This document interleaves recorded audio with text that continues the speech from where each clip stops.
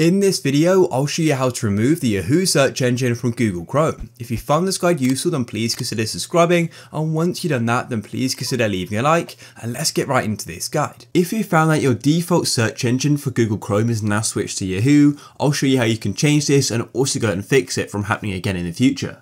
So firstly, to go and change this, what you need to do is go to the top right and go and tap on the three dots in Google Chrome and then go down to settings just like so.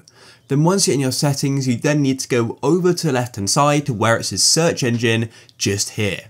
Then it will say search engine using the address bar, and as you can see, mine is set to Yahoo, so tap here, and then what you can do is go and choose Google. Our search engine is now switched back to Google, but if you didn't go and originally go and change it to Yahoo, you may be wondering, well, how this has happened? Well, usually it's happened because perhaps you've gone and installed a certain extension, or you may have gone and installed an app on your computer, which is then going to change your default search engines to Yahoo. So if you've gone and installed any apps recently, then that could be the reason why. However, if you haven't, but you've gone and installed some extensions recently, then it's probably worth going and removing that or maybe disabling it if you don't want your search engine to be Yahoo again. So to go and view your extensions, all you need to do is go to the top right of Chrome and tap on this puzzle piece here, and then go down to manage extensions.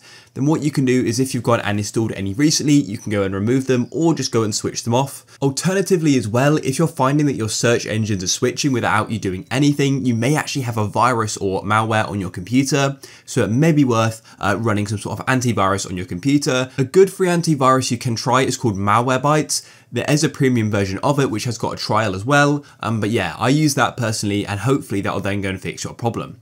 If you guys found this useful, then please consider leaving a like. Peace.